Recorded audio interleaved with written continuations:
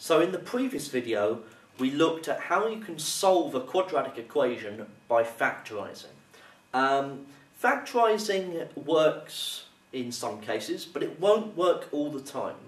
Not all quadratic equations can be factorised, which causes a problem.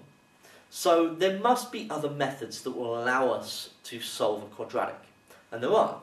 There's really two other methods, very similarly linked. The next way I'm going to look at is completing the square. Now we've already seen how we complete the square, but in solving an equation like 0 is equal to x squared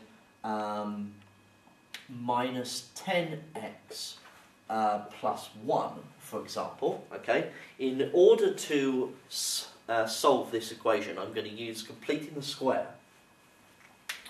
So, completing the square, open a bracket, and we want half of the minus 10, so that's minus 5 squared.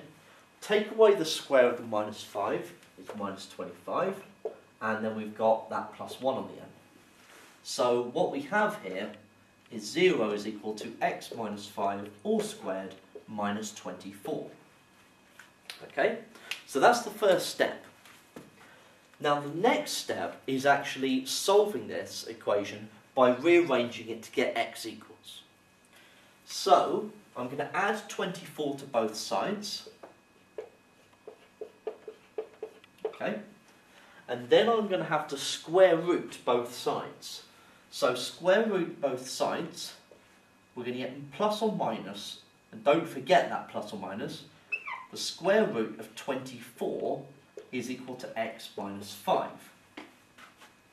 So what we have is x is equal to, if you add 5 to both sides, 5 plus or minus the square root of 24. Okay? And they are the two solutions that we're looking for. Now that third can be simplified down so that you get 24 is 4 times 6, so that's the square root of 4 times 6 is 2 root 6. So we can say that this is 5 plus or minus 2 root 6.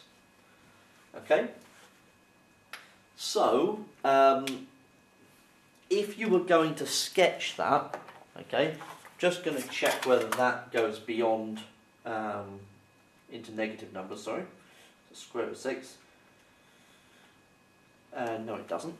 Okay, so in sketching this, what you would have is a parabola where we have 5 take away 2 root 6 and 5 plus 2 root 6. Okay, and that is how the curve would look. And that's how you can use completing the square to do this. You can do this with all equations, all quadratic equations. You can complete the square. So all quadratic equations you can solve using this method. Okay. If you're not so happy with completing the square, the next one up will be the quadratic formula.